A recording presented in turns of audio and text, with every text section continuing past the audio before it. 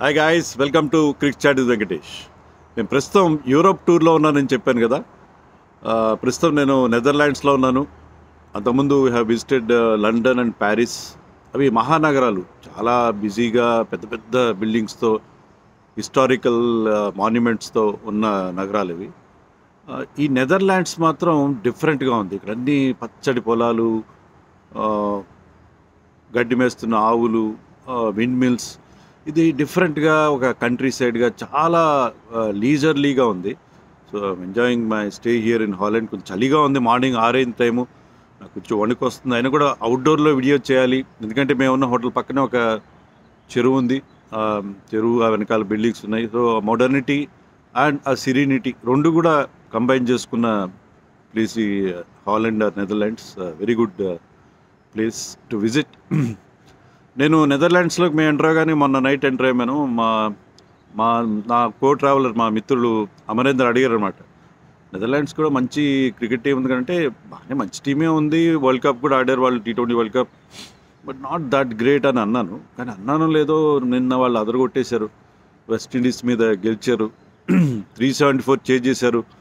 Super ఓవర్లో కూడా 30 runs, that man week was really super. దాని మీద వీడియో చేద్దామంటే కనీసం హైలైట్స్ కూడా చూడకుండా అలా చేయను. నేను ఇక్కడ హైలైట్స్ కూడా చూసే అవకాశం అయితే నాకు లేదు.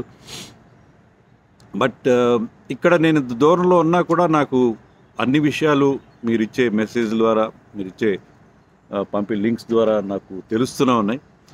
సో సంపత్ కేమిడి అని ఒక మిత్రుడు నాకు ఇన్స్టాగ్రామ్లో షేర్ చేసింది ఏంటంటే, ChatGPT వాళ్ళు ఒక ఆల్ టైమ్ T20 11 వాళ్ళు తయారు చేసి పంపించారు. చాలా బాగుంది 11. దాని గురించి వీడియోలో మాట్లాడదు. అయితే దాంట్లో కొన్ని అబ్జెక్షన్స్ కూడా ఉన్నాయి నాకు. All time best T20 11 picked up by ChatGPT. ఇప్పుడు ఏదైనా సరే ChatGPT వాళ్ళు అన్నీ, ప్రతి దాంట్లో కూడా వాళ్ళు ఏదైనా చేయగలరు. Anything you can ask, they can give you. So ఇలా కూడా ఇవ్వగలరా అని నాకు ఆశ్చర్యం అనిపించింది. And it looked a good team. But ఎంతైనా ఆర్టిఫిషియల్ ఇంటెలిజెన్స్కి రియల్ ఇంటెలిజెన్స్కి కొంచెం తేడా ఉంటుంది కదా, కొన్ని ఇన్కన్సిస్టెన్సీస్ ఉండే అవకాశం ఉంది. సో ముందుగా వాళ్ళు ఇచ్చిన 11 ఏంటో చూద్దాం. వాళ్ళు ఇచ్చిన 11లో Chris Gayle, Brendan McCullum open చేస్తారు. Brendan McCullum is also the captain. Virat Kohli at number 3, AB de Villiers at number 4, Shane Watson at 5, Pollard at 6, MS Dhoni keeper batsmen at 7, Afridi at 8, Shahid Afridi the leg spinning allrounder, Rashid Khan at 9, Lasith Malinga at 10 and Bumrah at 11. ఇది వాళ్ళు ఇచ్చిన 11. దీంట్లో నాకు అనిపించిన major inconsistency ఏంటంటే, కొంచెం వణుకు వస్తుంది, చాలుగా ఉంది కదా, ప్లీజ్ బేర్ విత్ మీ. ఏంటంటే కెప్టెన్ మెక్కల్లమ్ని ఎలా సెలెక్ట్ చేస్తారు? మెక్కల్లమ్ తన కెరీర్ ఫ్యాగ్ ఎండ్లో T20 side has done well. Ball ఆధారంగా చేశారా, లేకపోతే 2015 వరల్డ్ కప్లో బాగా లీడ్ చేశాడు, అది వన్ డే టీమ్. సో T20లో అతనికి ఉన్న ఎక్స్పీరియన్స్ తక్కువ, T20లో అతన్ని మనం చూసింది తక్కువ. అతని సెలెక్షన్ కానీ, అతన్ని క్యాప్టెన్ చేయడం కానీ in a team which has MS Dhoni, Virat Kohli, AB de Villiers, అది నాకు అభ్యంతరం నెంబర్ 1. నెంబర్ 2 ఏంటంటే, ఈ టీంలో 4 స్పెషలిస్ట్ బౌలర్స్ ఉన్నారు అఫ్రీదీతో కలిపి. Afridi is not a specialist bowler at all in my opinion. So Rashid, Malinga, Bumrah తప్ప స్పెషలిస్ట్ బౌలర్. అసలు అఫ్రీదీని మనం specialist bowler towards the end of his career అనుకుందాం. ఈ 4తో పాటు Watson, Pollard 5th bowler స్లాట్ని fill up చేస్తారు. That is not done. ఎందుకంటే మీరు బెస్ట్ 11 పిక్ చేసినప్పుడు 5 పక్కా బౌలర్స్ ఉండాలి. 5th బౌలర్ స్లాట్ని ఇద్దరు షేర్ చేసుకున్నప్పుడు ఏమవుతుందంటే, వాళ్ళిద్దరూ the might go for runs, batting all-rounders. So అది నాకు నచ్చిన విషయం. అలాగే అఫ్రీది, రషీద్ ఖాన్ ఇద్దరు లెగ్ స్పిన్నర్స్, వెరైటీ లేదు. అది నాకున్న మేజర్ అబ్జెక్షన్స్. సో నేను ఒక 11 పికప్ చేశాను. ఆ విషయంలో కూడా మీకు కూడా అభ్యంతరాలు ఉంటాయి. బట్ నా 11 చూడండి. నా 11లో Gayle and Jos Buttler open చేస్తారు. క్రిస్ గేల్ యూనివర్స్ బాస్, దాంట్లో ఎలాంటి సందేహం లేదు. He is always there in any T20 team. Fielding ప్రస్తుతం బాగా చేయకపోయినా గతంలో కూడా he was good fielder. And bowling కూడా చేస్తాడు. Buttler is ahead of me, ahead of McCallum. McCallum is a very good player. On his day, he is not very consistent. But Butler, మంచి strike రేట్తో ఇన్నోవేషన్స్తో కన్సిస్టెంట్గా ఆడగల batsmen. So my opener is Buttler along with Gayle. Kohli at number 3, అందరికంటే ఎక్కువ runs చేసిన వాడు ఈ T20 ఇంటర్నేషనల్స్లో. And అతని influence, అతని consistency కానీ, అతని the way he controls the innings, so అతని విషయంలో ఎవరికి సందేహాలు ఉండాల్సిన అవసరం లేదు. At number 4 I will have Glenn Maxwell. Glenn Maxwell is an impact player. అతను బ్యాట్తో, బాల్తో కానీ, ఫీల్డింగ్తో కానీ ఎక్కడో చోట ఇంపాక్ట్ క్రియేట్ చేయగల allrounder. So Maxwell at 4, ABD at 5, అతని విషయంలో ఎవరికి డౌట్స్ ఉండవు. 6లో I will have Hardik Pandya. ఎందుకంటే నేను చెప్పినట్టుగా Hardik Pandya is a genuine allrounder.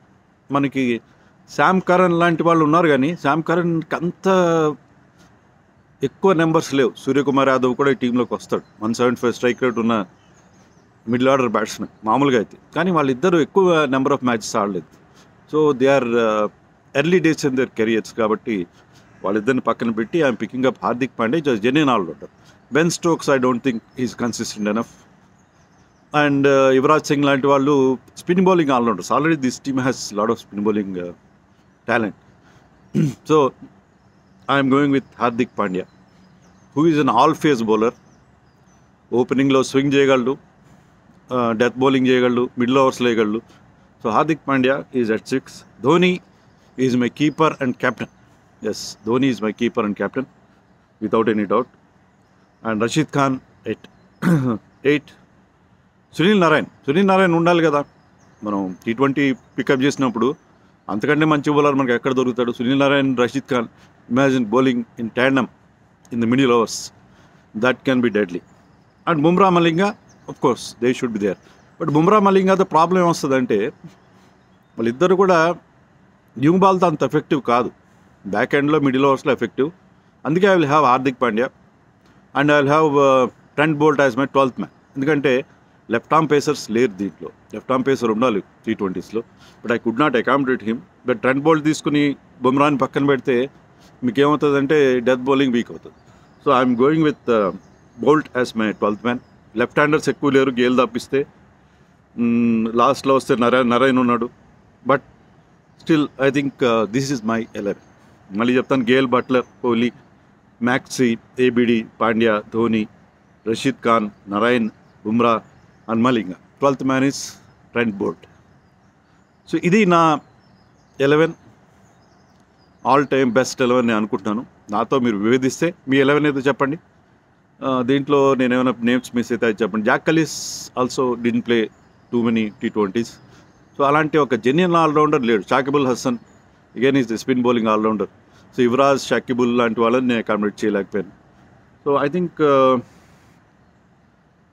గొప్ప ప్లేయరా హార్దిక్ పాండ్యా అంటే ఆల్ టైమ్ 11లో వచ్చేందుకు గొప్ప ప్లేయర్ అంటే కాదు, కానీ ఈ టీంకి అవసరమైన జెన్యున్ ఆల్రౌండర్. నాకు బ్యాటింగ్ ఆల్రౌండర్స్ కంటే కూడా ఒక జెన్యున్ ఆల్రౌండర్ కావాలని చెప్పి హార్దిక్ పాండ్యాని పెట్టడం జరిగింది. So Dhoni should be the captain. Dhoni, because of his wonderful skills as captain, he should be the captain ahead of McCallum అని అనుకుంటాను. ChatGPT has done well, but ఈ ఇన్కన్సిస్టెన్సీస్ కనుక దూరం చేస్తే ఐ థింక్ నేను ఇచ్చిన 11 విషయంలో మీ అభిప్రాయాలు ఏంటో కామెంట్స్లో చెప్పండి. మళ్ళీ కలుస్తాను. బాయ్.